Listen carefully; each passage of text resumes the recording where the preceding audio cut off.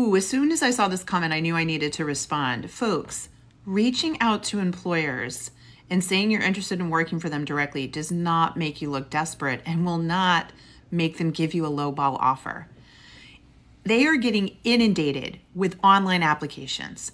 Hundreds, sometimes thousands of people are applying online. And candidly, that is the easiest way to apply, which is the least amount of work on your end, which is, I don't want to say lazy, that's not the word, but really doesn't show an incredible amount of interest. You could be just sending out hundreds and thousands of applications all the time to everybody. So how does that employer who's now got 1,000 people sitting in their inbox know who's really interested in their job?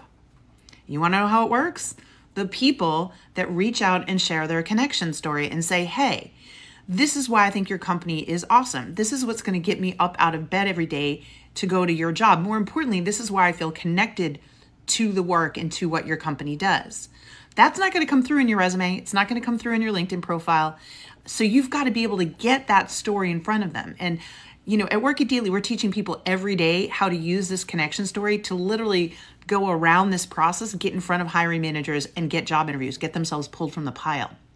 And the best part is when you tell a great story like that and you wow them and they feel connected, the opposite is going to happen because now you're the candidate they want because you're self-motivated, you're passionate, you're one of them.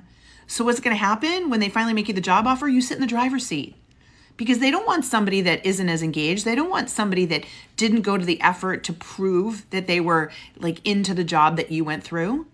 That's the difference. And I'm not saying that you do this for all jobs. I say you get more targeted in your job search too.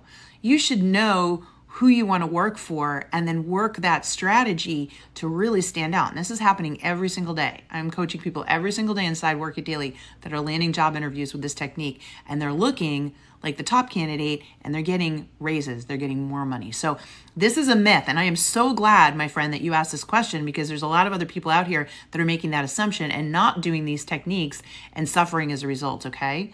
So keep the questions coming, folks. Like and follow me here and post your questions. I'm trying to answer as many as I can every single day. We got to dispel more myths like this so that you can get the results you're looking for in your job search. And if you need more help with your job search, I've put together a huge list of free resources linked in my bio or down here.